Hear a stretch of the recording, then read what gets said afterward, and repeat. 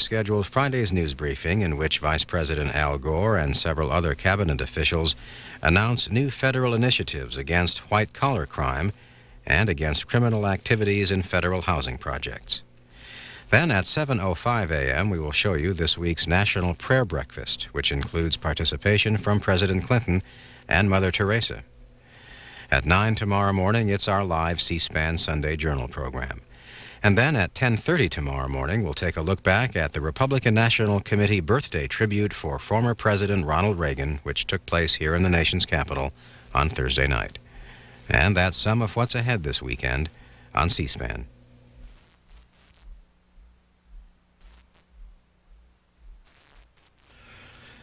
Coming next, it's this week's edition of America and the Courts.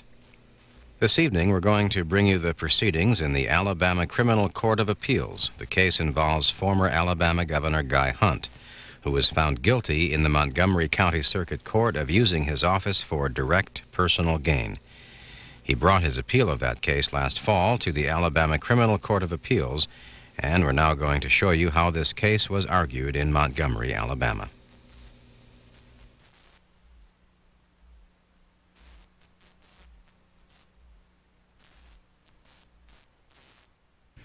Governor Hunt was indicted on a charge of using his office to obtain $200,000 for personal gain in violation of the State Ethics Act. He was convicted by a jury in Montgomery County and sentenced, and the motion for new trial was denied. We've assigned several issues, and I will begin by talking about that indictment at this time.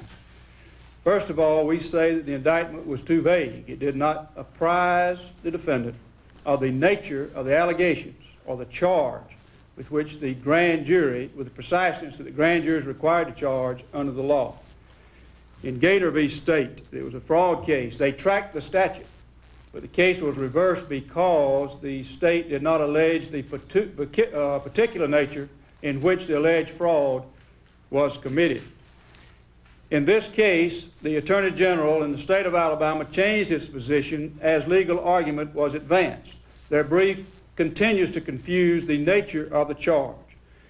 For example, when they talk about the statute of limitations, they say we're talking about the personal use of campaign funds. And on page 158 of their brief, they say, in response to an argument, they say that our argument ignores the fact that the political account was still open and in existence, and that Hunt could still have used the political funds for a proper purpose. They go on and say no direct personal gain occurred until monies were withdrawn from the political account and used by him personally. There they clearly argue that it's a personal use of excess campaign funds that they're charging. Yet on another page in their brief, page 113, when we argue under the charge and start contesting that, the state says, well, we're not talking about the use of campaign funds at all here. It says none of these counts charge that Hunt used excess campaign funds for personal use, nor did the state claim that these were campaign funds. Through the trial, even in the brief of this honorable court, the Attorney General still does not know its position. How in the world could Governor Hunt or his attorneys decide how to defend this case? We further submit that and we raised that by motion to dismiss, and it was not granted. We also moved to dismiss on the grounds the indictment did not allege knowingly. Knowingly and willfully is an element of the offense under the Ethics Act. The cases cited, Chandler v. State, Davis, and Harper, all say that you have to allege the essential elements of the offense. Knowingly is one of them. Now in Chandler, it was raised for the first time on appeal, so they said it would have been error had you raised it in your motion to dismiss. Well, we did raise it in the Hunt motion for dismiss, and it should have been granted. In Harper, they say, well, they alleged unlawful, and the statute says unlawful, but then they go further and also recognize that it was probably a avoidable defect, and they only raised it the first time on appeal. We did not. We raised it in the motion to dismiss. It should have been granted. The important thing is the grand jury should have been charged on the law at that time, and if they had thought that Governor Hunt knowingly violated the ethics law, they should have alleged it. They did not. It's reversible error. Regardless of the charge, regardless of the theory, there is no evidence upon which the jury should have even been allowed to consider this matter. First of all, the the evidence indicated that a committee of businessmen who wanted to celebrate the first Republican governor in over 200 years decided they wanted to raise some money. So the group of businessmen said, well, why are we raising this money to help pay this campaign and this inauguration and to celebrate this event? Let's also raise some campaign funds. So these businessmen sat down and hired a lawyer, hired an accountant. The lawyer and the accountant came back and they wrote a memo. It's Exhibit 42 for the defendant, Pinckney memo. And they said, here's how you do it. To not violate the Corrupt Practices Act or the Fair Campaign Act or the Ethics Law, here's what you do. And this group of businessmen set about and tried to do that. They raised some $900,000. $700,000 went into a nonprofit corporation, and about 200, about 140, wound up in the Friends of Guy Hunt political account. When the checks came in, they were made payable to some 27 different entities. This was a fundraiser. People didn't know how to make the check. Some of them paid it to a corporation, some to Friends of Guy Hunt, some to the inauguration committee. The committee members who were in charge of this sat down and divided the money. They're the ones who made the decision that, well, we put this money over here in the nonprofit, we put this money over here in the Friends of Guy Hunt. The plan that the lawyer devised was to incorporate a nonprofit corporation so they could use these funds to defray the expense of the inauguration. And at the same time, if any left over, it could go to other purposes, such as help with the mansion and any other charitable purposes that the committee in that corporation saw fit. The governor wasn't on the board of directors. He wasn't a member of that corporation. He wasn't a member of the committee. He was not there when the money came in. The evidence is undisputed that he played no part in dividing these funds. More importantly, the lawyer said don't commingle these funds. Said make your corporate checks payable to the corporation, make your personal checks payable and divided into the Friends of Guy Hunt account. Bob Fry, who was an ex-FBI agent, testified to the state of Alabama that not 1 cent of the money, not 1 cent of the money that went into this charitable fund or this nonprofit corporation went into Governor Hunt's personal account or his political account. Not 1 cent. We further submit that Governor Hunt wasn't even a public official as the law requires. In 1986, he was governor-elect, but really wasn't even sworn in until January of 1987 when most of the funds had already been raised. Hunt was asked if he'd like to raise money. Sure. How much? About $1.5 million. Then he was also asked whether or not I know what he was asked, whether or not they could use his name to send a letter out, and they did. That's the only two things, only two pieces of evidence that even connected Governor Hunt's name to this entire indictment. There's simply no evidence. The indictment, the motion for acquittal at the end of the evidence should have been granted on the insufficiency of the evidence. Your Honor, I want to turn your attention right now to the statute of limitations. Again, it depends on which argument the government makes as to which theory they want you to believe. But we will show you and demonstrate to you, as we have in our brief, that under either theory, the statute of limitations had expired before the return of this indictment. It's undisputed that the statute is 3 years. The indictment was returned on December 28th, 1992. Let's take the diversion theory. They say, well, we're not talking about the use of campaign funds. We're talking about this money being diverted. Well, if it were destined for charity, and if it were somehow improperly diverted, then it was done in 86 and 87. All of that money had been deposited in these accounts by the spring of 1987. So clearly under the statute, if the theory was diversion, then the statute began to run in spring of 87 and was completely told in the spring of 1990. Now, if, on the other hand, you argue, well, this is a ethics charge and it required personal use, and we're talking about the use of the campaign funds, then it expired on November 12th, 1988. And how do we reach that? One of the witnesses called by the state was Pat Clark. He was the manager of the Coleman Savings and Loan. The Friends of Guy Hunt had set up 2 reserve accounts, First Federal and Coleman Savings and Loan. There's no issue about the expenditure of First Federal. On Coleman Savings and Loan was a political account. And the Attorney General argues that as long as it was in that political account, it was somehow okay, and the statute wasn't running. The undisputed evidence was that that account changed on November the 12th, 1988, from a friend's account into Guy Hunt. He was asking, whose name is that account, Guy Hunt or Ms. Helen Hunt? Then I asked, it was changed to Guy or Helen Hunt on November the 12th? Yes. What year? 1988. Then I asked him again, on November 12th, 1988, did the funds in that account inure to the benefit of Guy Hunt? Yes. So November 12th, 1988, I said, well, who became the owner of that account on that date? He said, Guy Hunt. Then I asked him again, who became owner of everything in that account on November 12th, 1988? Guy Hunt.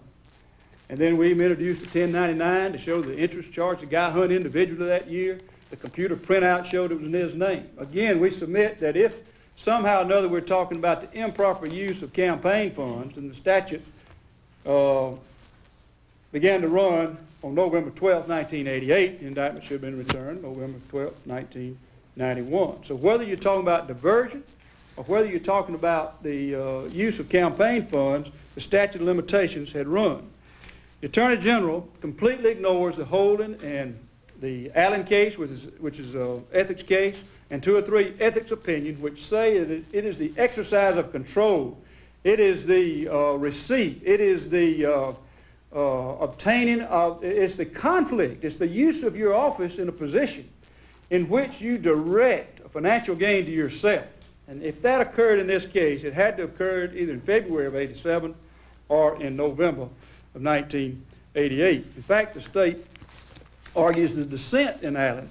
In that case, the judge on the Supreme Court dissented and argued that it was not when the corporation of Ms. Allen's, in which she controlled, got the money. He was arguing, well, it's later when she gets it in the form of a dividend, because she may never realize any gain out of that. And the Supreme Court said a jury could see through the corporate machinery and draw inference that the defendants' association was for the sole purpose of promoting the corporate endeavors, all of which would ultimately rebound to personal gain on their part. So they didn't say you wait until you spend the money, as the Attorney General suggests. It's when you have that conflict that results in gain to you. And the other cases hold that out too. The definition of obtain under our criminal code says in relation to property and money we're talking about is to bring about a transfer or purported transfer of a legally recognized interest in the property, whether to the obtainer or to another. So again, if you're talking about diverting funds to a campaign account, that's another, and that would have happened in February of 1987. If you're talking about to yourself, it would have been when you exercise control over that bank account, your signature, you can take it out. And that was November of 1988. So under any theory, on the definition of the statute and of the cases, we can clearly see that the statute of limitations of 3 years had run. We raised that. At minimum, it should have been thrown out. It should have also maybe been gone to the jury. The cases we submitted in our brief that if the judge is not convinced as a matter of law that the statute's run, he ought to at least submit it to the jury for their determination. He did not do that. We assign that as error. I want to talk a little bit. Yes, sir. He ruled as a matter of law that the statute of limitations had not run. Yes, sir. And the question was never submitted to the jury. That's correct. We did ask for a written jury charge that if you disagree with us, Judge, would you at least let the jury answer that, and he refused. We've assigned that as error also. I want to talk briefly about the jury charge that was given in this case, which we feel is prejudicial error. It was error for 2 reasons. One is that it's just not a correct statement of law, and on the cases cited in our brief, the giving of an erroneous charge is prejudicial, as it was in this case, requires reversal. Second, we say that the giving of the charge amounts to an ex post facto law. And of course, the theory of ex post facto is that no person should be punished without being given advance notice that what he was doing was criminal. In our case, we have Alabama cases that have reached that same decision, Ex parte Alexander. In that case, the court enlarged the definition of escape. And they said that's fine, but you have to apply it prospectively only. You can't apply it to the facts of this case because that man had no advance notice. State v. Longino was a Mississippi case, and when they did, which the court reached a similar result in a bank fraud case. The facts that that constituted the crime was held by a judge, or the facts that constituted the offense was held to be a crime by the judge, and they said, well, it hadn't been before, and therefore you can only make this prospective in application. What was the attitude? What was the law? What was the feeling about everybody concerned with this case at the time this went to trial concerning the use of those funds? First, let me talk to you about the charge. The court charged over our objection that the Alabama ethics law provides that no public official shall use an official position or office to obtain direct personal financial gain. That was all right to that point. And then he says, unless such use and gain are specifically authorized by law, and he charged them that the use of excess campaign funds for direct personal financial gains is therefore not a lawful purpose, as that phrase is used in the Fair Campaign Practices Act. And he was saying that under the ethics law, you cannot use excess campaign funds for personal use. Well, what was the opinion before that time? First, let's see what the judge thought. We had about a week of pretrial hearings, that's in the transcript, and on several occasions we would talk about what theory the Attorney General was going on and what was wrong with using personal funds. And the judge, on page 114, he's quoted in the brief, it's the record 3475, he says, my understanding of the law is, and I'm not sure what that law is, but my understanding is, if it's a political fund, you can pay off campaign debts. You can buy Cadillacs. You can do whatever you want to.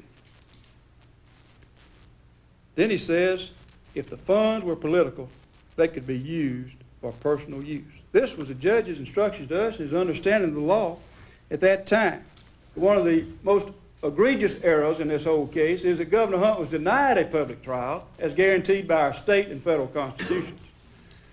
The cases, the Supreme Court and this court, in interpreting the rights of the media, have held that Judge Thomas abused his discretion and that he should not have closed these hearings. It's not just the trial with a jury, it's all proceedings. Our rules of criminal procedure say all proceedings shall be open to the public. Here we have a situation where a trial court is telling us the law, his feelings on the law, what he thinks the law is. And then we go in and make open statements. We go in and call witnesses. We cross-examine the state's witnesses based on what we perceive the law to be as the judge perceives it. And then a 180-degree reversal, he says, oh, I've changed my mind. It is a violation of the law. That is not fair. And had we had a public trial, had we had everything open to the public, I don't think he would have reached that same conclusion, and we wouldn't have that problem today. It was prejudicial, very prejudicial on his part. But you know, he wasn't the only player. For some reason, the Attorney General sought to call Mr. Cooper, who was Executive Director of the Alabama Ethics Commission. I asked him, now isn't it true that you know of no current reason why a public official can't use excess campaign funds for personal use? And here's his answer on page R36, 759, and 760.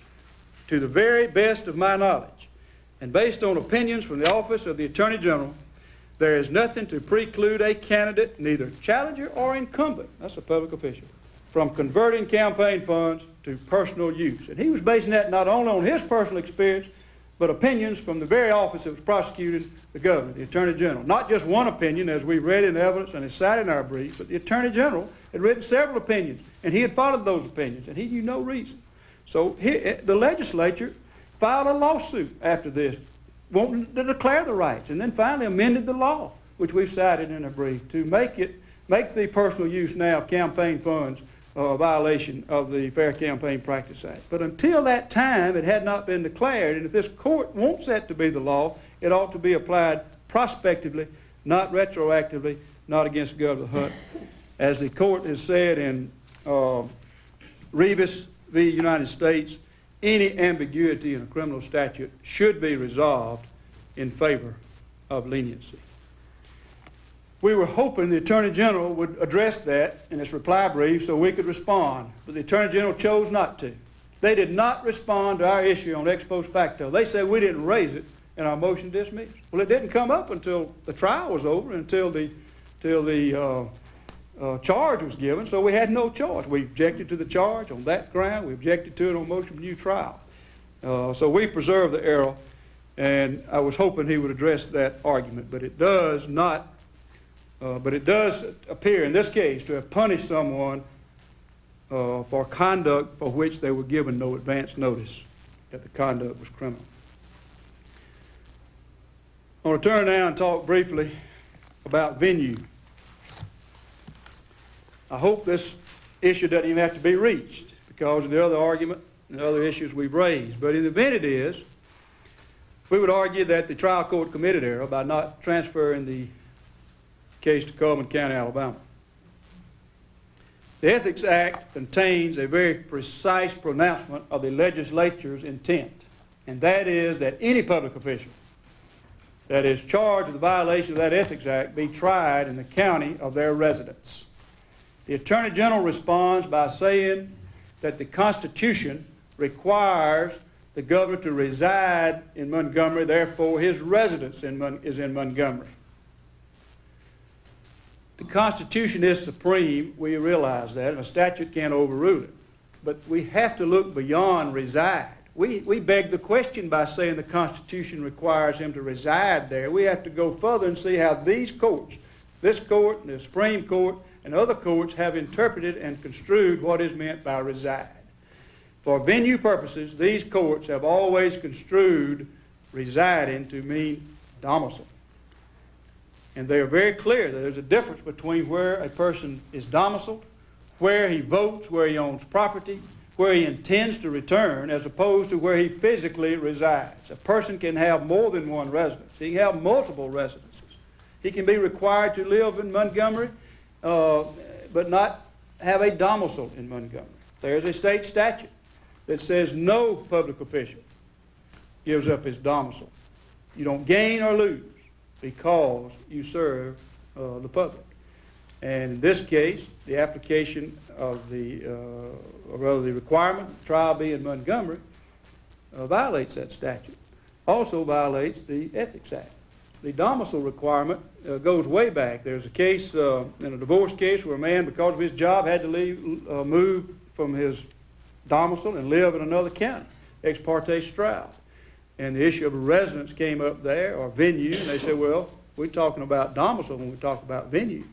And just because a man lives over here to go to work, more convenient or whatever, or required to by his job, does not mean that he has intentionally left that area, or that he does not intend. You look to the intent to remain permanently. Governor Hunt filed an affidavit, it was uncontroversial, that he votes in Coleman County, he has property there, he farms there, he preaches there, he votes there, he intends to return there when his public service is up.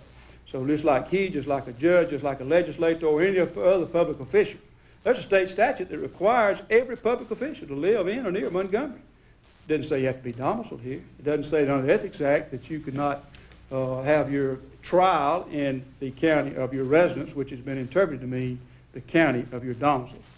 So for those reasons, the court committed error, and it should have been tried in Coleman County and not Montgomery County. We've also assigned, Your Honor, the prejudicial adverse publicity. I won't take time to argue that now. There are some other issues I want to mention. But we submit that the trial judge abused his discretion by not transferring the case out of Montgomery County because of the numerous adverse publicity or many adverse publicity that was there. Finally, I want to argue before I sit down the accumulative error, and I'm just going to hit the high points of these. But we assign his error, the misconduct of the Attorney General in singling out Governor Hunt for prosecution, for browbeating a witness unmercifully and repeatedly, for throwing out exclamatory remarks such as Daddy Warbucks and Mercedes-Benz and things that in an ordinary case would warrant reversal, laying the problems with Alabama's educational system at his feet. The ex parte contact by the court and talking to the head of the Ethics Commission, who referred this case initially for prosecution, is just something that the public cannot understand and should not have to understand. And of course, subpoenaing Governor Hunt's trial attorney at the time, making him bring boxes of documents to the grand jury, violates his Sixth Amendment right. And we submit that there was jury contact here, the sequestration rule was not followed, and there's a presumption of prejudice that the state never even attempted to overcome. We believe for the errors I've argued, for those that I've hastily gone over, and for others assigned in the brief, that this case should be reversed and rendered. Thank you. I can get up there without dropping.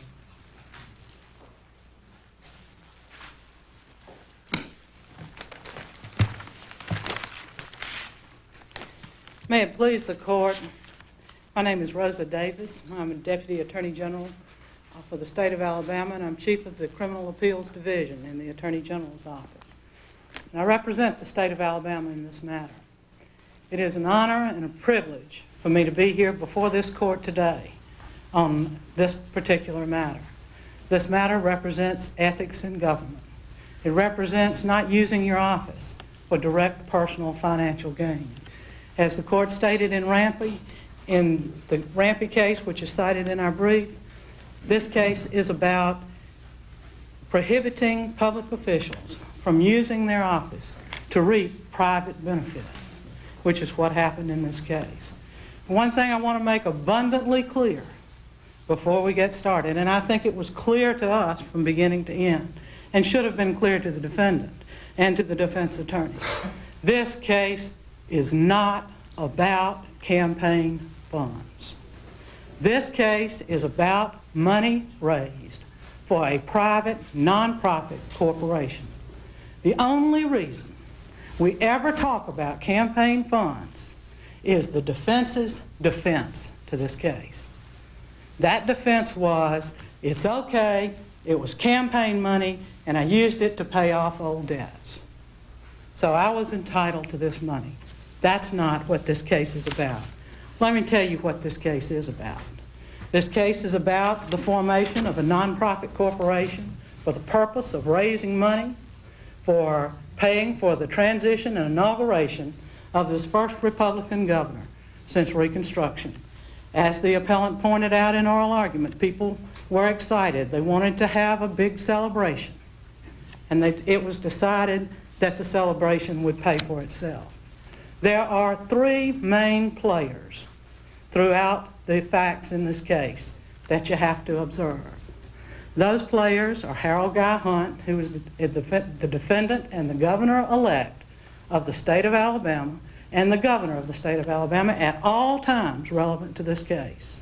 At all times relevant to this case. The other players that are important that you have to keep your eye on are Edna Earl Hicks and Rosie Blocker. Who are they? They're two old friends of Governor Guy Hunt. They came to Montgomery, Alabama from Coleman with him. They were appointed to the transition team and put on the state payroll very shortly after Guy Hunt was elected governor of the state of Alabama. These two players had been with Guy Hunt for at least 25 years. Edna Earl Hicks, after Guy Hunt was sworn into office, became the confidential assistant to the governor. Rosie Blocker became an executive assistant to the governor, continuing on the state payroll after the transition. Now let's look at what happened in this case. There is a chart in our brief, Exhibit A4, which was introduced into evidence in the case as Exhibit 15, which shows you what happened with bank accounts.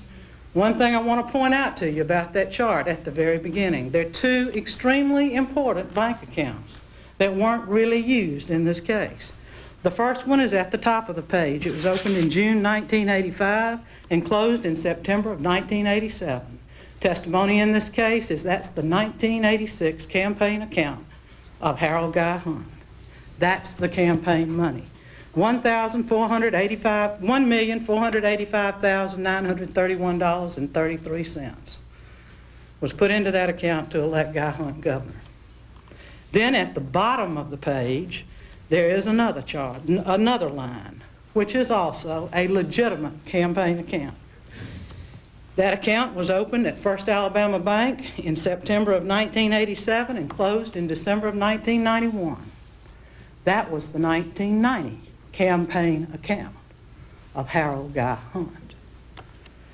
Now, there are numerous other bank accounts involved in this case, and we're going to talk about them as the facts develop. Let's talk about the facts. In November of 1986, Guy Hunt was elected governor. The idea was formed to raise the money. On November the 26th, and Rosie Blocker and Edna Hicks were put on the state payroll, his old friends, on the transition team.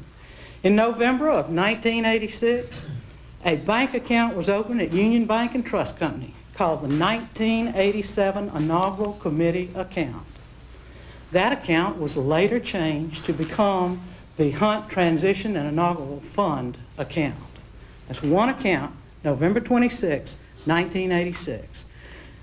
The signatories on that account, Edgar Weldon, Robin Swift, and Judy Pittman, two well-known Republicans and the main employee of the Hunt Transition and Inaugural Fund, which was later created. That's the legitimate 1987 Inaugural Committee Hunt Transition and Inaugural Fund account. In December, a private nonprofit corporation was formed for purposes of raising money for the transition and inauguration. It had some very laudable purposes. One, to effect an orderly transition. Two, to pay at least part of the cost, if not all the cost of the transition. To renovate the governor's mansion. To assist the governor and his staff in promoting the welfare of the people of the state of Alabama. That's where the inaugural money was supposed to go. It also had as one of its purpose the promotion or carrying out of a general list of things it could do to carry out other scientific, civic, patriotic, and even political purposes. And when I say political purposes, you got to look a little further, because also in the Articles of Incorporation of that private nonprofit corporation was an exclusion that said no funds of this corporation can be used in any election or nomination to promote the election or nomination of any individual. That's what campaign money is for. Nor could it be used to promote any item that might appear on the ballot for the vote of the people. So when you could use it for political things, promoting the election of a candidate was not one of them. On the bank account name was changed to the Hunt Transition and Inaugural Fund. On December 17, 1986, a mailgram went out. The mailgram was from Guy Hunt, Governor-elect. That's how he was identified on the mailgram. It was to the Inaugural Finance Committee. What did that say? This is from people who got it. Say, Guy Hunt is calling on me. It said, I'm using this means to reach you quickly because we need some money quickly. We're going to pay for the inauguration and transition. We're not going to cost the taxpayers any money. All the expenses are going to be paid by money you raise. My chairman, Jim Wilson, will get in touch with you in a few days, and he will detail to you how this is going to be done. And when Helen, and I'm only asking trusted and valued friends to help me raise this money for the inauguration.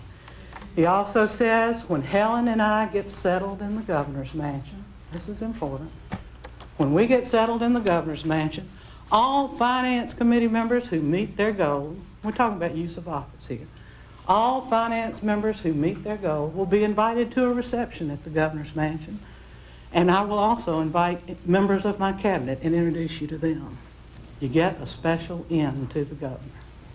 You get a special in to the governor. You get to meet the governor's cabinet, if you meet your goal. On December the 21st, this was money to be raised for the Hunt Transition and Inauguration. Nobody said anything about campaign money. On December the 21st, the follow-up letter from Jim Wilson was sent out. That letter said, all expenses of the inauguration and cost of the transition will be paid by the Hunt Transition and Inaugural Fund Incorporated. A special account will be set up for that purpose. Proceeds for the sale of tickets, for advertising, and other contributions will go into that account. Nothing is said about campaign money. Nothing. The letter said, how can you help? To meet your goal, you got to sell or buy $5,000 ticket package and $5,000 in advertising. If you do those two things, remember, you get to go meet at the mansion with the governor after he and Helen have moved in. You also, this letter set out how much the tickets were, how much had to be paid. The letter said nothing about campaign money. You had to buy the $5,000 ticket package. If you bought the $5,000 ticket package, the letter said, you can sit on the stands at the inauguration when Guy Hunt takes his oath of office, when he does the act that makes him governor of the state of Alabama, the act that belongs to the people of the state of Alabama. If you pay your money to the Transition Inaugural Fund, you can sit up close so he can see that you're there.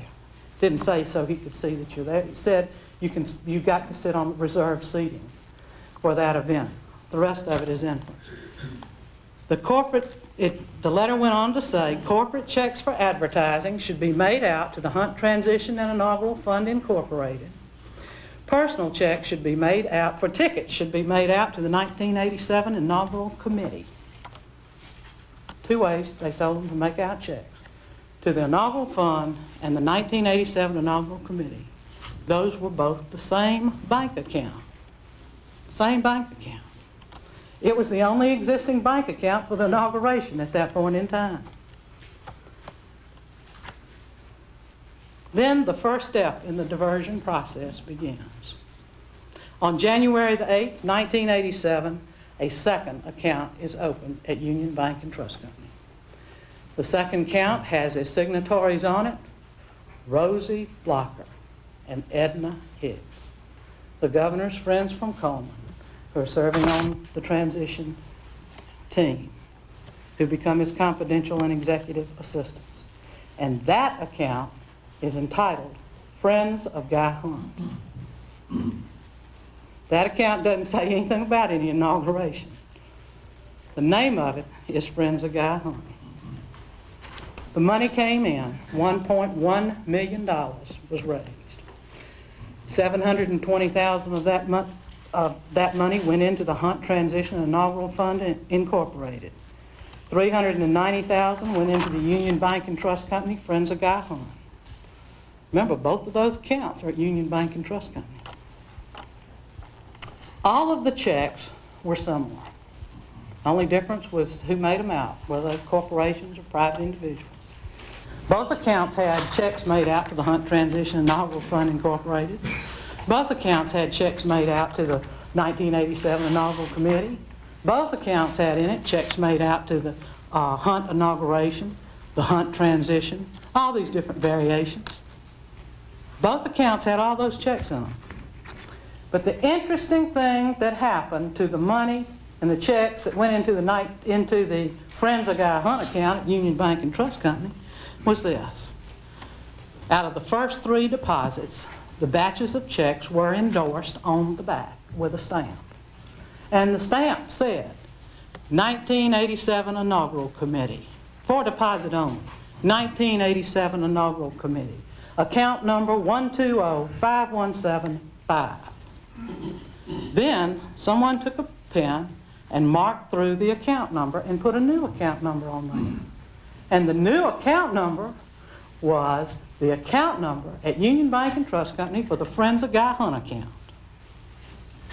And those checks with the altered deposits were put into the Friends of Guy Hunt account. That happened in 3 batches of deposits. People got the checks back. Who did they think got the money? The 1987 Inaugural Committee, the Hunt Transition Inaugural Fund.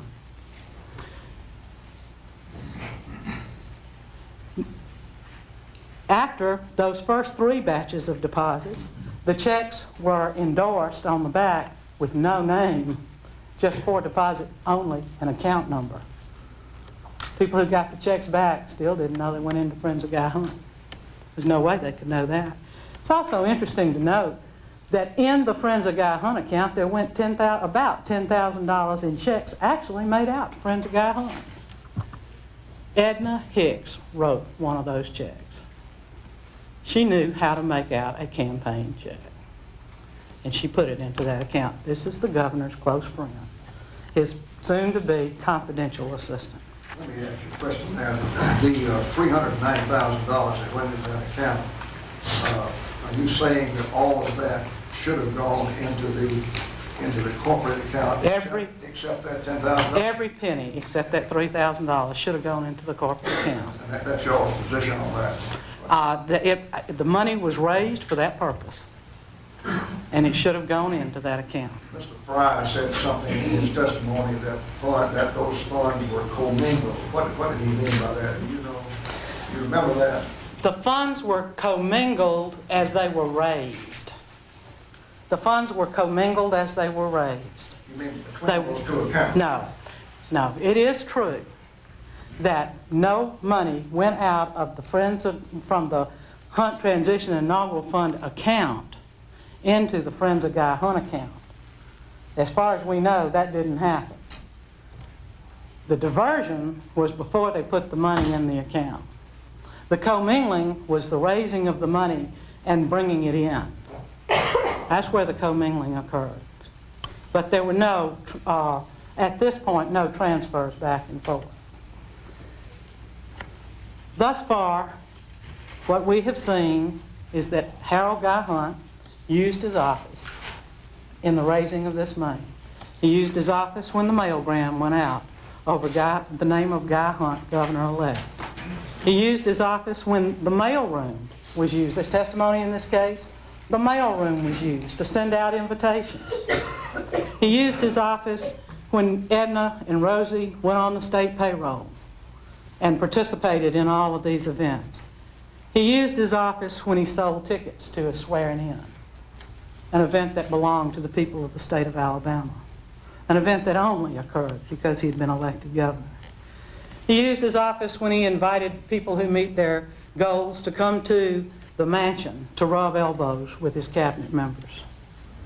He used his office when the Young Alabamians Ball was held at the Coliseum free of charge. The evidence was because he was governor of the state of Alabama. He used his office the day after he was sworn in when he appointed as confidential assistant Edna Hicks and his executive assistant Rosie Blocker. And he used his office in March, on March 6, 1987, when he authorized the payment of the solicitations out of the governor's contingency fund. State employees were used to send all this material out, and then the defendant in this case authorized the payment for that out of the governor's contingency fund, a fund appropriated by the legislature of the state of Alabama for the use of the governor of the state. We do recognize that that money that was paid out of the contingency fund was later paid back. But we point out the use of the office was in paying that bill in the first place. He used his office. Let's move on to guilty knowledge. Some of the same things show guilty knowledge. The mailgram, opening of the new account at Union Bank and Trust Company by his two good friends. Why didn't he use the old campaign account? We already told you it existed. Or a new campaign account that would be used in the 1990 election. Guilty knowledge also comes from the Pinckney memo. The memo that the defense says told them this whole scheme was all right. Read the memo. We didn't attach it as an exhibit to our brief. It was introduced as an exhibit at trial, and it's probably, I don't know whether it's been brought up to this court yet or not, but this court needs to read that memo, and I'll be happy to supply you with a copy of it. The memo asked two questions. John Grenier asked two questions which are answered in the memo on November 14, 1986, within 2 weeks, less than 2 weeks of the election of Guy Hunt as governor of the state of Alabama. The memo asked, can you use excess campaign funds for personal use? Pinckney addresses that issue as to the campaign funds reposing in the campaign depositories at that time. That's money. He doesn't say this. But that's money raised prior to the election of Guy Hunt as governor. And he says, yes, you can. Because that, and then later he talks about use of office for personal gain. It becomes obvious that he's saying, yes, you can, because you didn't use your office to raise that money. Then it addresses the issue, and that's pre-election money. Then it raises the issue of, can we raise this money for the inauguration? And what does Pinckney tell him? He says, yes, you can, but beware of 3625(5), which says a public official can't use his office to obtain direct personal financial gain. He warns them, you got a problem there. And he says you don't have a problem raising this money because none of it will inure to the private benefit or personal gain of a public official. It's for the corporation. It won't go into the pocket of Guy Hunt. Therefore, it's okay to raise this inaugural money. What the ethics law prohibits is raising money, using your office, and turning that money into direct personal financial gain. It doesn't prohibit raising money under 3625(5). It does under some other sections, but not under 3625(5). But also note at this point, there's a lot of talk about when Guy Hunt became a public official. There was an amendment to the ethics law in 1986. And the amendment to the ethics law in 1986 changed the definition of public official. Changed the definition of public official from an official who is elected. In other words, it included official in the old definition, to a person who is elected to state office. When is a person elected? Guy Hunt was elected in November of 1986. At that point, under the ethics law, he became a public official.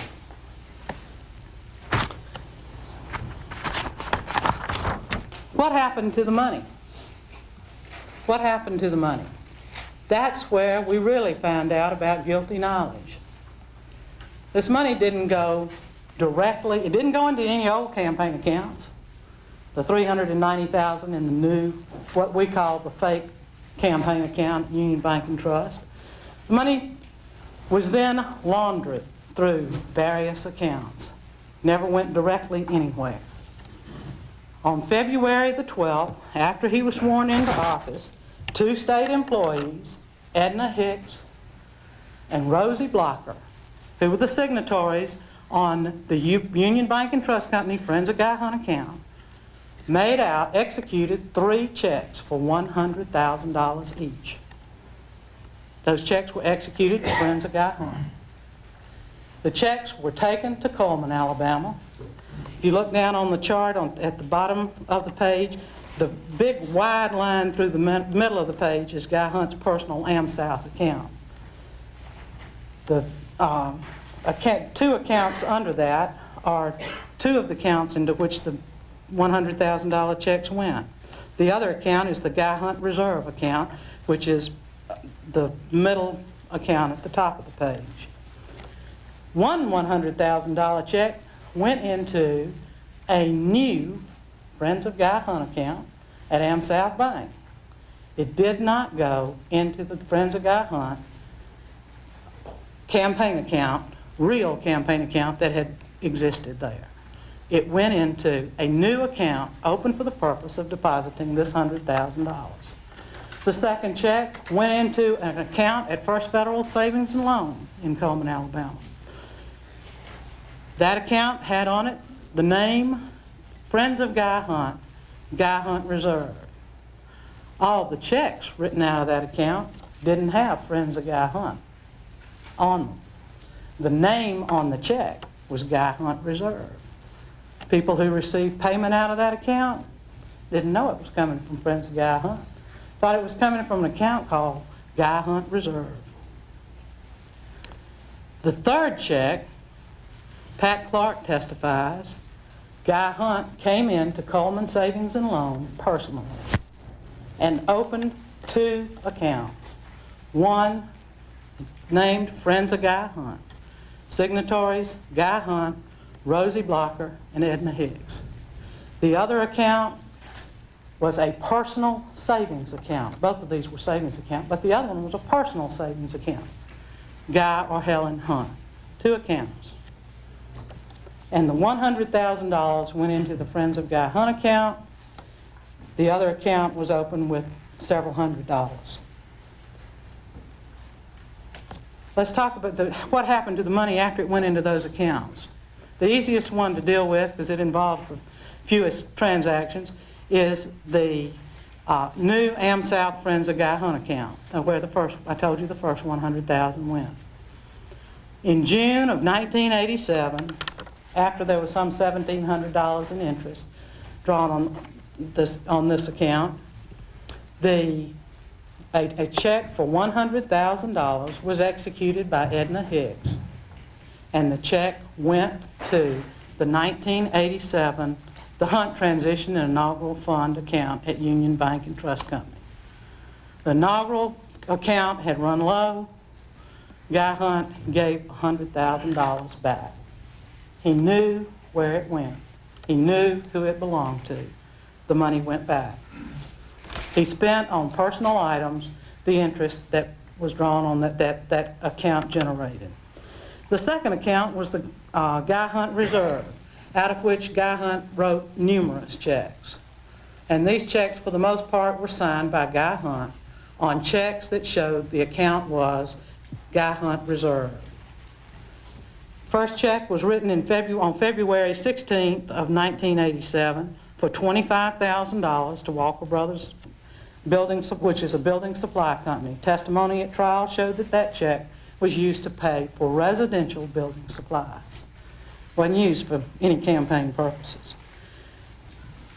Other checks were used for items out of that account. Were used for items such as fence post, a riding lawnmower, more post and wire, manufactured marble shower stall, cattle, building supplies. 3 checks went to a secretary in the governor's office in Montgomery to pay her mortgage, I believe in Dothan. Another check went to another young woman in the governor's office. She testified at one time that it was a gift, and then she testified another time that it was for tires. But I think that check was $266. This money went for personal purposes for the private personal gain of Harold Guy Hunt. The third account, the Friends of Guy Hunt account at AmSouth Bank. The first check out of that account went into his personal AmSouth savings account, personal AmSouth checking account. That money was a $30,000 check that was used to pay Guy Hunt's 1986, note the year, 1986, income taxes. $30,000 to pay his 1986 income taxes. Other funds out of that account went into his personal account to pay a mortgage at Merchants Bank. The mortgage was on 67 acres of property owned by Guy Hunt. Other checks went to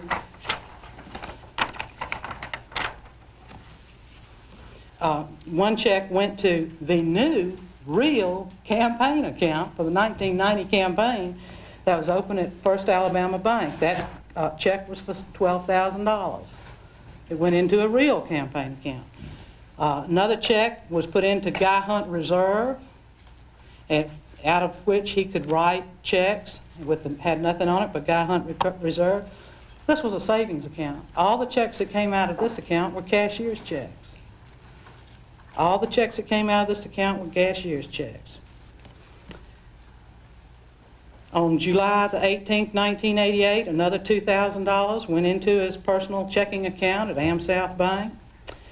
January the 3rd, 1989, another check went to his personal account at AmSouth Bank. Some of these checks were used to cover a mortgage. Most of them were used to pay electricity and various and sundry personal expenses. Those are all itemized in the brief, and instead of going over them all and wasting the court's time, I won't do that. Much as so, we're talking about knowledge. We've already talked about use of office. We're talking about knowledge. Did the governor know what was going on? Who besides Guy Hunt had any interest in knowing whether or not the funds remaining in his 1986 campaign repository immediately after the election could be used for personal use? That clearly ties him to asking the question of Pinckney.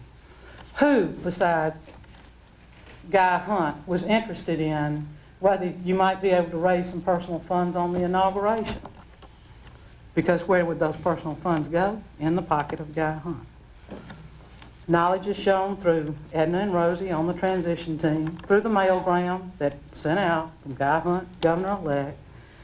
We introduced his ethics statements. He failed to disclose on any of his ethics statements any income from Friends of Guy Hunt, or from the 1987 Inaugural Committee, or from the Hunt Transition and Inaugural Fund. These were public documents where anybody could go and look at the documents and see what kind of money, income a public official had. None of it was reported on that. He did report some of it on his income taxes. He personally signed the letter to the authorization to pay for the mail-outs, which was signed out of his office. The checks, endorsements were altered. Somebody had guilty knowledge of that. Who was in charge of those accounts? Edna and Rosie, his good friends. Guy Hunt knew what was going on. And then the movement of the money.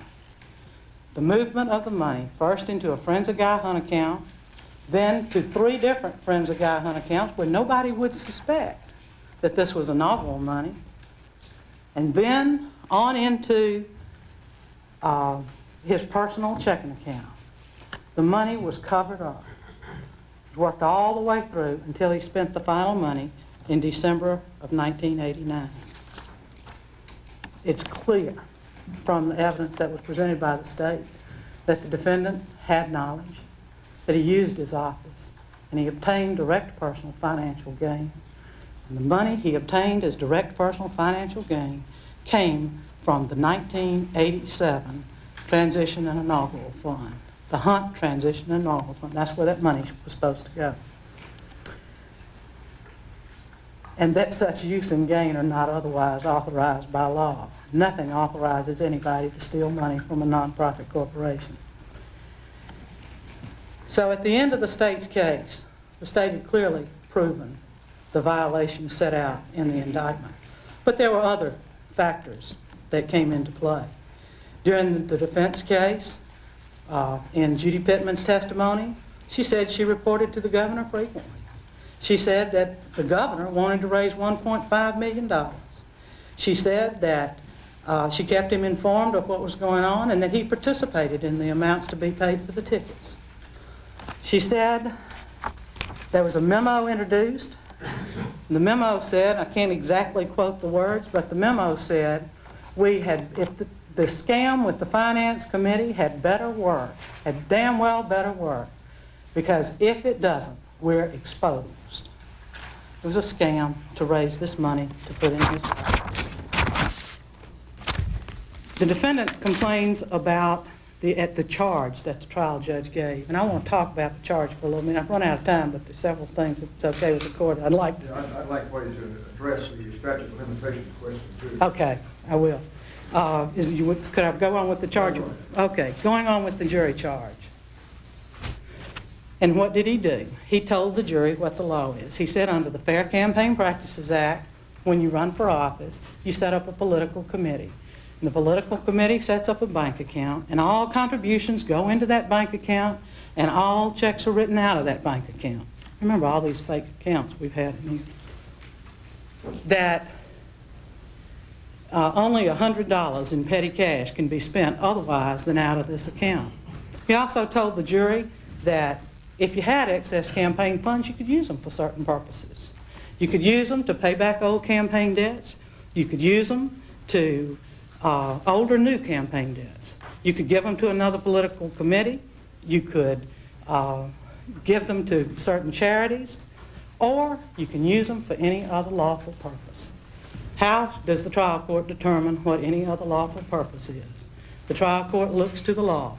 just like Pinckney did in his memo when he talked about using office for direct personal financial gain.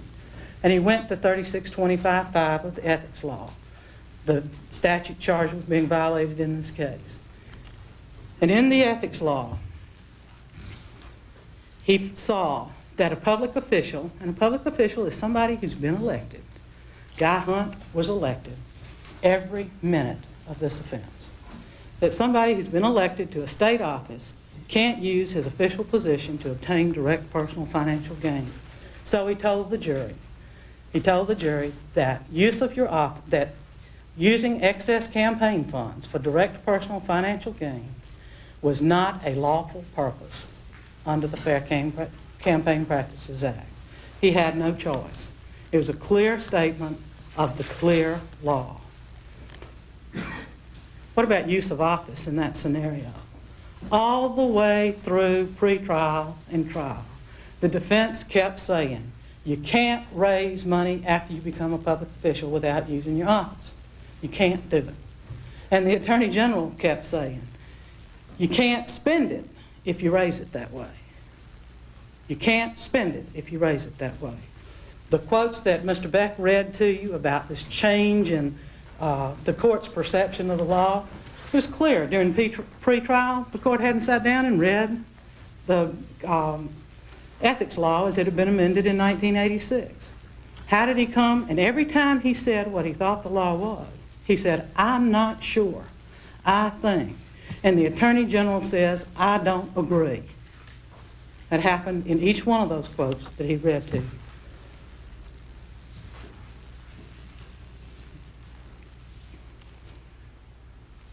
So the trial judge charged the jury correctly on the law. The defense also claims that this is a case of selective prosecution. Nobody else has ever been prosecuted for spending excess campaign funds. But in order for that to be a defense, the defense has got to show there was selectivity, that it was intentional, and that it was invidious. Doesn't show any selectivity in this case because he doesn't show but one other person who may probably have violated the law. The defense introduced into evidence all the statement of economic interest, I think 140 they said. None of them showed campaign funds going to personal use. None of them. He introduced both the campaign statements and the financial disclosure statements of the Attorney General and one representative. And when Mr. Cooper, the Ethics Commission director, saw the Attorney General's, it was clean. When he saw the state representatives, he decided, I'll take a look at this. Thank you, Mr. Beck, for bringing it to my attention. Nobody knew about that. Mr. Cooper could not investigate without a complaint being filed. He took this to be a complaint so that he could investigate the issue raised.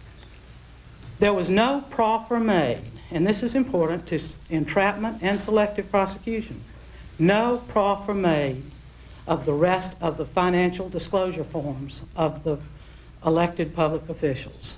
I thought there was, the brief says there was, but when I went back to the record, when in doubt, read the record. It's not there, so I sent our investigators down to the courthouse. It's not there. Those were not proffered.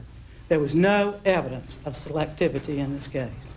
This case was prosecuted because the grand jury received a referral from the Ethics Commission and had the opportunity to look into this defendant's finances, to subpoena bank records, to see if he got a profit from his airplane trips. And when they did, they found $200,000 that inured to this defendant out of the Hunt Transition Inaugural Fund. No selectivity, no entrapment by estoppel. It didn't happen. Let's talk about the entrapment by estoppel just for a second. Okay, let's move on to the statute of limitations. The statute of limitations in this case, the defendant claims that it began to run at the last event on November the 12th, 1988. We're looking at an ethics case here. I have, as the defense suggested, gone back and read Britton, Allen, Rampey, and Chandler. And what you get from reading all those cases, the principle of law is that when you look at 3625.5, it can be violated in a myriad of different ways. There is as many ways as the human mind can imagine can be used by a public official to reap personal financial gain from his office, from the use of his office. But the one thread that runs through all those cases is you have to look at each case on a case-by-case basis to see when is the direct personal financial gain. Now, all through pretrial, and I think that's what this court should hold, that you got to look to the case to determine when direct personal financial gain occurs. And that's what the trial court did in this case. On November the 12th, 1988, the signature cards were changed on the Coleman Savings and Loan account. One signature card was put in place. 2 accounts continued to exist. 2 ledger sheets continued to be kept. The money continued to be laundered. The defendant continued to put the money in his personal account and spend it. He didn't change how he was doing things. He kept doing it the same way. His whole scheme was to launder the money, to hide it, until it inured directly to his personal bank account, which is where most of this money went. We're going to have to decide what date the statute of limitations applies in this case. You've got to decide exactly what date. And as I see it, it's either the date that the money went in, that the last transactions went into his personal bank account, or, as you contend, later when he actually spent the money. When did it inure to No, his but benefit? December the 29th, 1989 is when this money inured totally to the benefit of Harold Guy Hunt. So you were saying that when he got the money in his personal bank account, that still hadn't resulted in a direct financial benefit? No, not if you look at what he'd done with the money, Judge.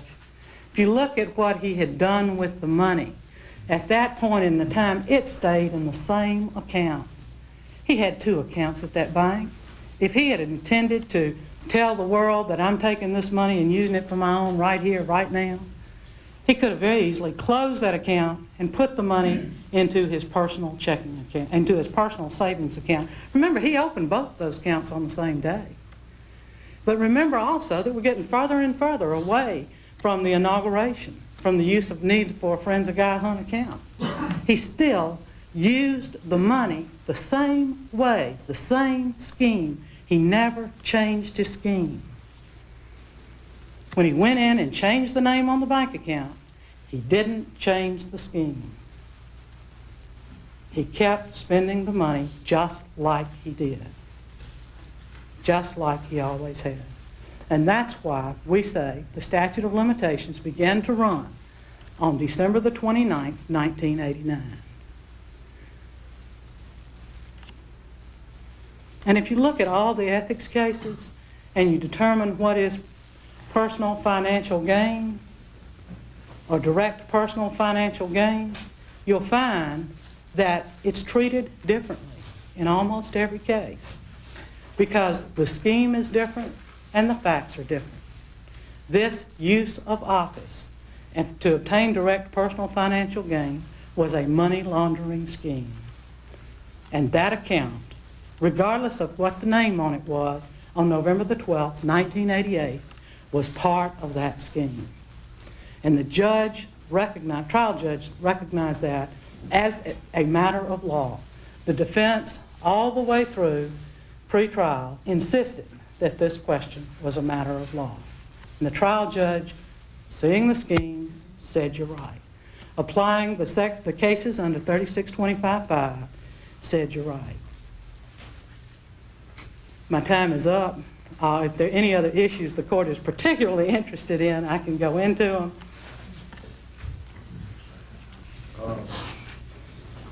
Under the state's theory of the case, then the portion of the jury charge dealing with campaign funds, you would consider that mere surplusage. Is that right? Either surplusage or in response to the defendant's defense.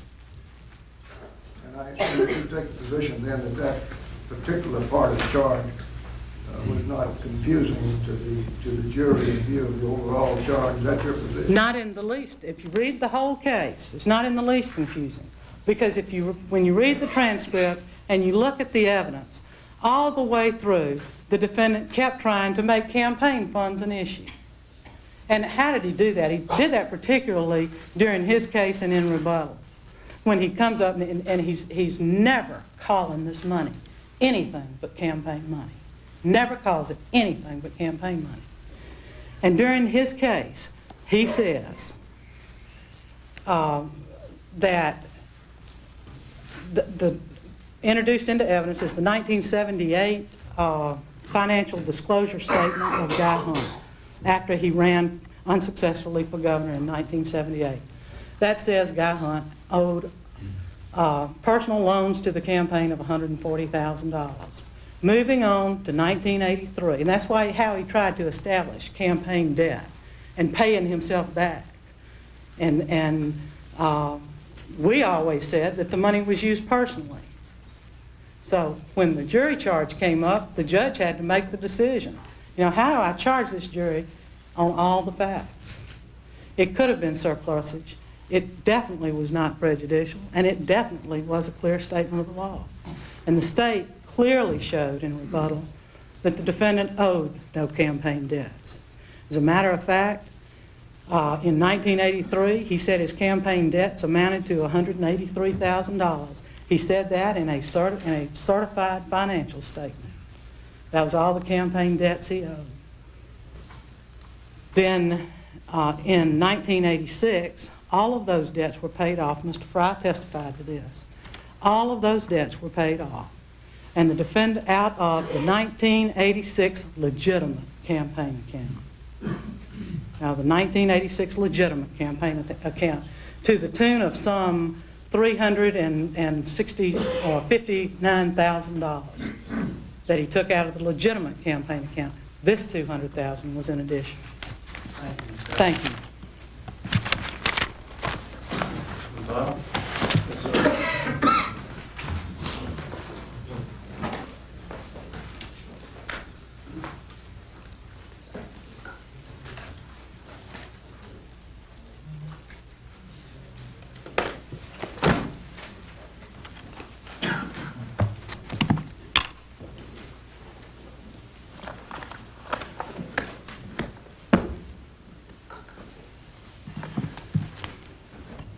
Please the court. I'm Bill Clark, and George Beck and I represent Guy Hunt on this appeal. And I have to say to the court that being in these stone walls, the last time I heard a speech that long was when I was a cadet at West Point, and I heard General MacArthur speak in one of the most memorable addresses that I think I've ever heard.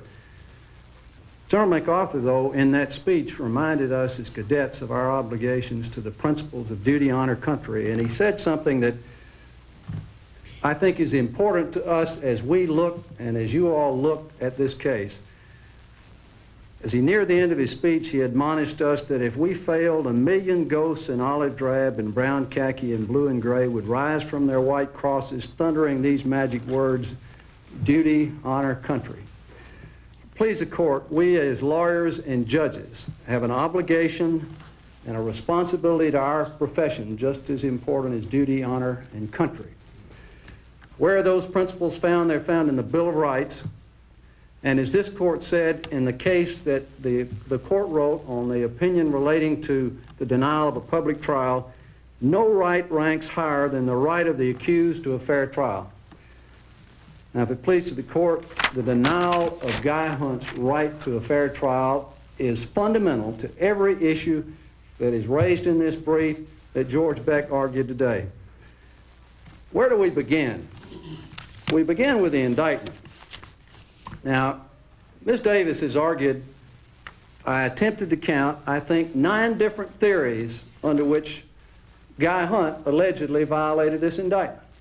She begins by saying Guy Hunt was charged as the governor-elect. I invite you to read the indictment.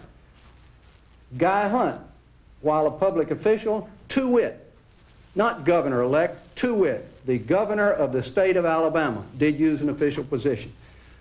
Much of what she's talked about, what they talk about in brief, is Guy Hunt as governor-elect. What was Guy Hunt charged with? George Beck is exactly right. How on earth was Guy Hunt or Guy Hunt's lawyer supposed to know when the state, at this late date, still is talking about a myriad of different theories under which that indictment is supposed to be valid? The indictment in particular, we've raised and the state ignored, and I would point out the state argued in its 307-page brief almost 100 pages of facts, and then in its argument another 72 pages of facts.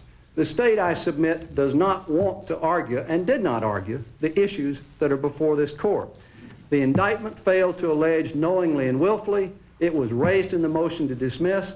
This court said in Chandler that it was not an issue there because it hadn't been raised. It was raised here. That issue is squarely before this court. And the issue, if it please the court, is not what the Attorney General says the indictment says. What did the grand jury say? Would they have returned an indictment that did not contend that Guy Hunt acted knowingly and willfully? Would they have done that if they had thought that he had to act knowingly and willfully? It's not alleged in the indictment. Can we presume that the grand jury intended that? It's not alleged in the indictment. The sufficiency of the evidence that the state argued at length, again, read the indictment. The suggestion of Ms. Davis that somebody had guilty knowledge, she says, here's an endorsement. Somebody did it. Who did it? This court knows that a person should not be convicted on suspicion or innuendo, certainly not the innuendo that was injected into this case by the Attorney General. There was no evidence that Guy Hunt was on the board of this nonprofit corporation. He was not on any of the bank accounts that were initially conceived into which monies went. There was no evidence that he had the authority to write any checks on those, that he made any decisions about where checks were supposed to go. The state talks about diversion of monies. There's absolutely no evidence that Guy Hunt participated whatsoever in any diversion of any monies, that he participated in any of the committees that planned where money was going to go. We would invite the court to look at the lack of evidence on the question of the sufficiency of the evidence.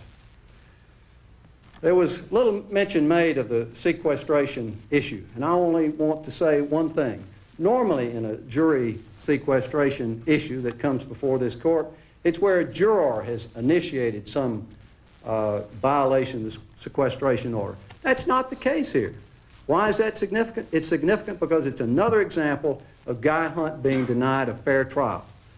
We have a judge who made the decision without telling either side, you can talk to your family members on the telephone during the course of the trial. You can talk to your ministers. Now the state has made in the past some light of that, well, why would a minister be objecting to talking to your ministers? We're talking about in the midst of a trial in a highly charged case where it is unclear what the defendant is charged with. The slightest word from a minister or family member could very well have triggered a juror to make some decision that was contrary and not based on the evidence. And a timely motion for mistrial was made during the course of the trial. Before you leave that particular point, yes, sir. The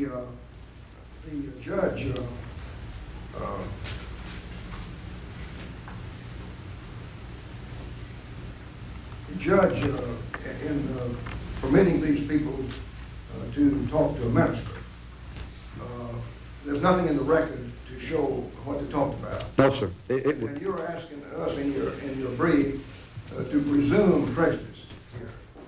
It was stipulated that the hearing on the motion for new trial and the motion for judgment of acquittal, that the contacts occurred, that the judge almost directed that ministers could come to the rooms. But you say that there was a presumption of prejudice under these circumstances. Yes, sir. But you cite no cases in your brief to support that. Well, I think in the case of Troja, where there was a minister who talked with one of the jurors, it was a relative. Now, in that case, there was some evidence of what was said, but I think if it please the court, in the context of this case, where this is not an inadvertent contact, this is a directed contact, where a judge says that sequestration can be violated. And the purpose of sequestration, when it's done, is to try and preclude a juror from having some extraneous contact, getting some extraneous information that may influence him.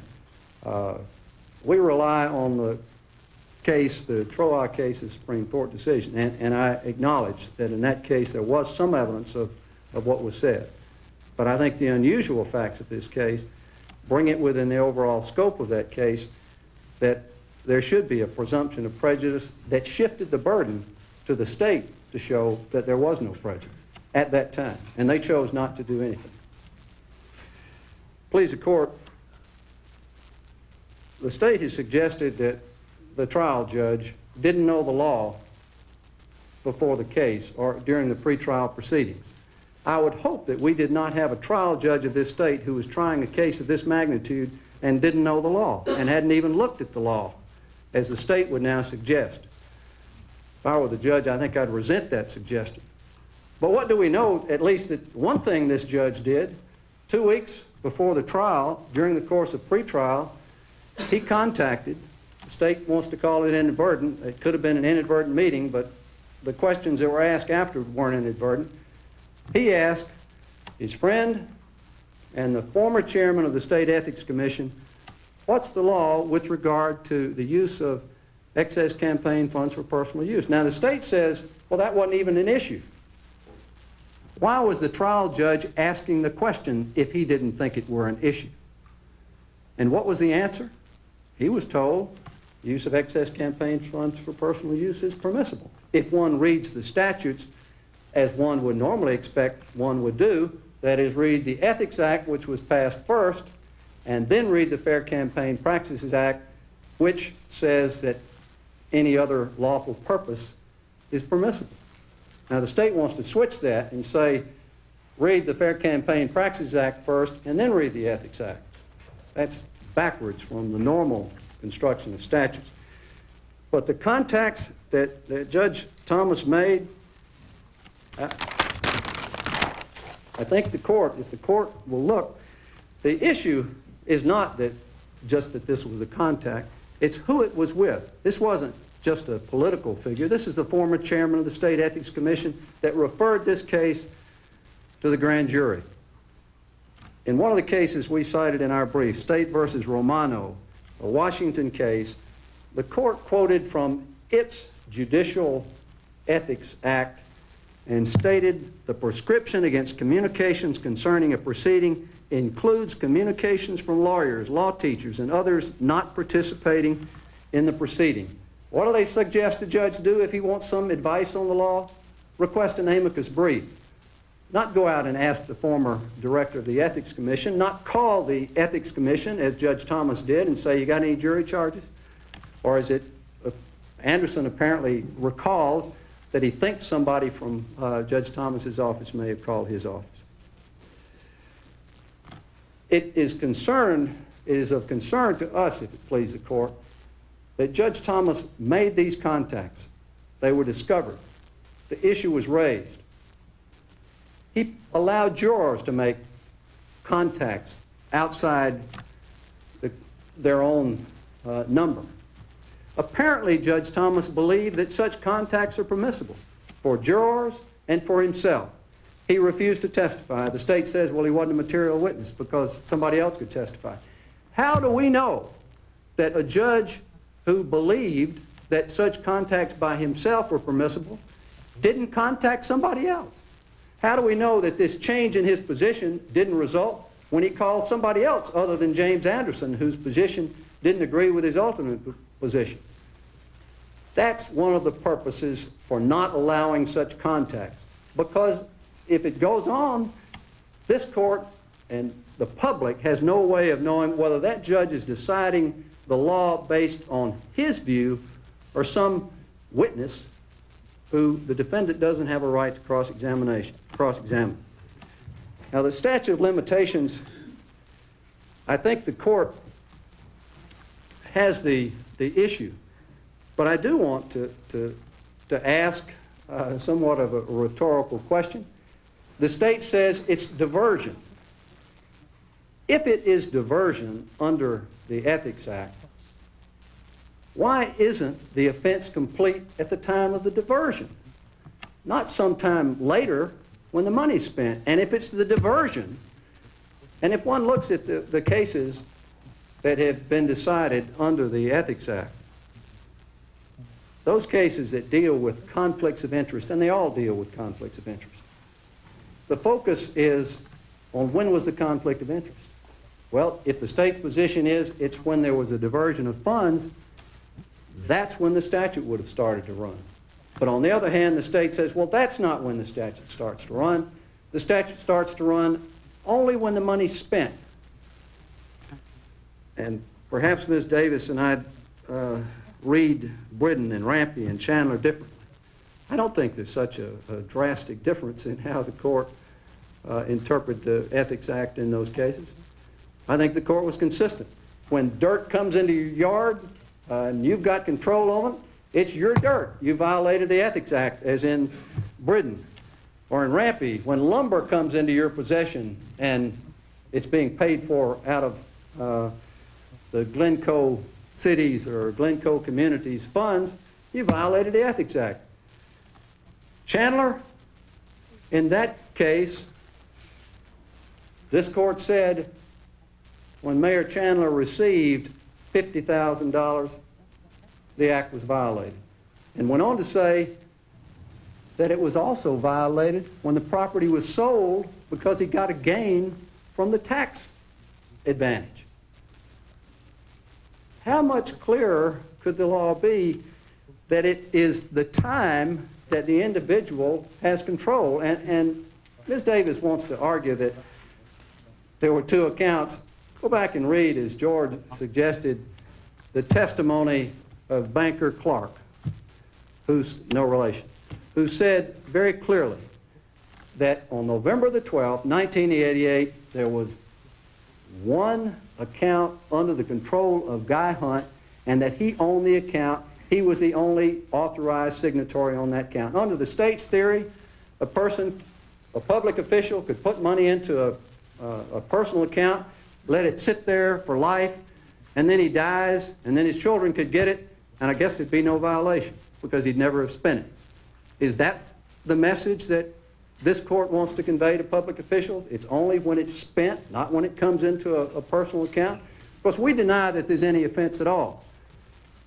The position taken by Guy Hunt throughout, that there was no use of personal funds, no use of campaign funds for personal use, but that these were reimbursement for campaign debts.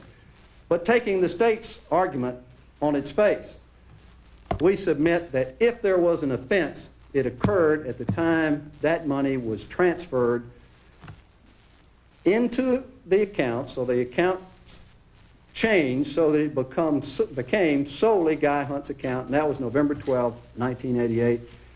More than 3 years later, there was an indictment, and the statute had run. The jury charge, the state says this case is not about campaign funds. Well, if it's not about campaign funds, then why was there so much discussion about campaign funds in the pretrial?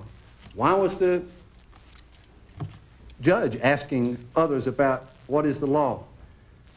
If the case is not about campaign funds, why then was not the court's charge error in that it was terribly confusing if the case is not about campaign funds?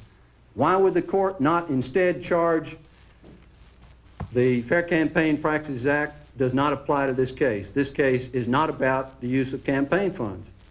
But instead, the court charged very directly that it's against the law to use excess campaign funds for personal use. and the defense objected specifically to that charge. I don't understand the ambivalence which the state takes on that issue, other than I think the state recognizes the problem, the very serious problem with that charge. And the court need only look at the statement of the chairman of the Ethics Commission, the Attorney General's position, the former chairman of the State Ethics Commission, and the own court's view up until a point to see, as Judge Thomas said at one point, everybody agrees excess campaign funds can be used for personal use.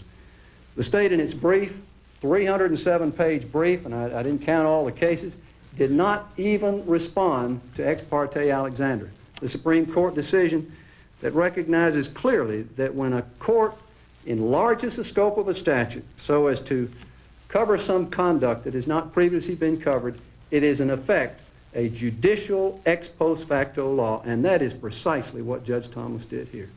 There had not been any law, and the state says the Attorney General had always taken the position that was against the law. Look at the colloquy cited in the brief when Mr. Beck said something about there'd been no decisions, and the Attorney General says the issue had not been decided. And the state in its brief wants to say, well, he was talking about there weren't any cases decided. The issue had not been decided. Please the court, this case, as you read the brief, from the opening statements to the selection of the jury to the final argument, was filled with innuendo, filled with suggestions intentionally put into this case by the Attorney General to prejudice the jury against Guy Hunt. George talked about the cumulative effect. Two of the Attorney General's comments in closing argument vividly demonstrate, I think, the prejudice that were injected into this case. What on earth did a statement of this sort have to do with this case? The power of the governor to pardon criminals condemned to the death penalty. That was objected to. What did that have to do with this case? What was the Attorney General trying to do? He was trying to suggest that Guy Hunt was light on crime, I guess. And then he goes on to say that Guy Hunt ignored the education needs of the people. Was he trying to suggest that somehow monies that had been raised were supposed to go for the education needs of the people, and they weren't? Each of the issues raised, we would submit, is sufficient for this court to reverse Guy Hunt's conviction and to render a judgment in his favor. But when one combines all of those issues, plus the other issues that we cited in the brief on the question of cumulative error, we would submit that there is clearly reversible error. General MacArthur, in the speech that I mentioned, challenged the soldier to focus on preparation of war and suggested that the resolution of important civil issues should be left to others. And one of those, he said, that should be left to others is the preservation of our individual rights. Now, we are those others that General MacArthur was referring to. Now, Guy Hunt was denied a fair and impartial trial. He's entitled to have his conviction reversed, not because he was the governor, not because he was a preacher or a farmer. He's entitled to have it reversed because it is the right thing to do under the law. And we would submit that Guy Hunt is entitled to have his conviction reversed and a judgment to be rendered in his favor. Thank you. Clark, thank you, Mr. Clark, Mr. Beck. Both sides were obviously very well prepared and arguments very well presented. At this time, the court stands in recess.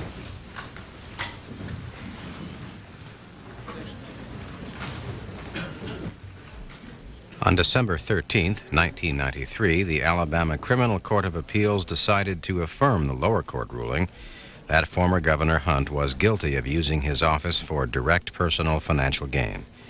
Last week, on January 25th, The former governor filed an application for his case to be heard by the Alabama State Supreme Court. The court's decision to hear the case is discretionary, and it has not determined that the case will be accepted.